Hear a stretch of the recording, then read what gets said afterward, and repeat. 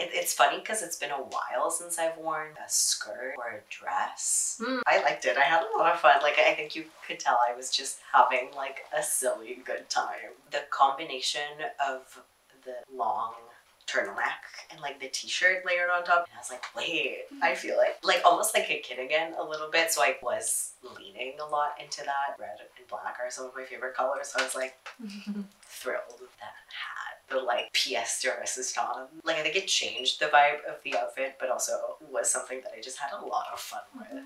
It's interesting because, again, the layering and the jewelry and just the way that the outfit ended up being put together reminded me almost of like scene kids, an emo kid, which I was very much growing up. So it's like it felt familiar, and then adding the glove and the hat and all the accessories on top, I think made it veer into like costume territory. But at the end of the day, I was like, oh, I know this. Like, I've been this kid. I did go into this witchy territory, but I think it just kind of took me in the direction of silliness and whimsy. If a witch was a kid, it's just trying to embody whimsy, like fun and playfulness more than anything like creepy, mystical.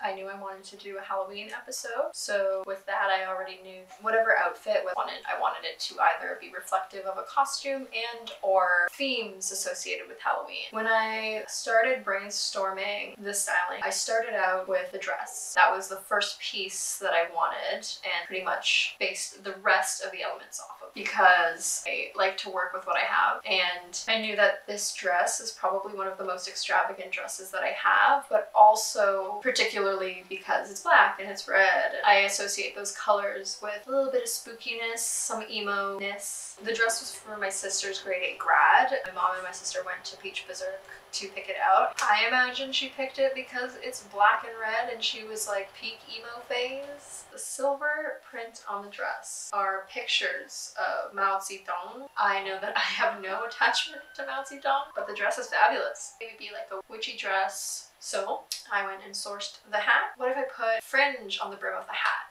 Because in thinking of what hats to put on the outfit, I have like a cowboy hat that's red, but it's not really the vibe. So I was like combining cowboy-ness with the fringe with the witch's hat. In preparing this outfit, I just took the opportunity to have fun kind of constructing it, adding the embellishments on the glove, the fringe to the hat. It wasn't until I saw Theo wearing everything and having fun with it that I'm like, wow, this is a very movement-conducive outfit. And I loved it because the dress, the fringe flares out, like it was so great. I really liked stacking the belts too, but I can for sure say I was inspired by JoJo, because particularly Jotaro. And the MCR shirt, I was expecting the dress to just reveal the hand graphic, but obviously the rest of it went with the outfit. Definitely gives emo vibes. And the fringe on the hat too kind of looks like hair.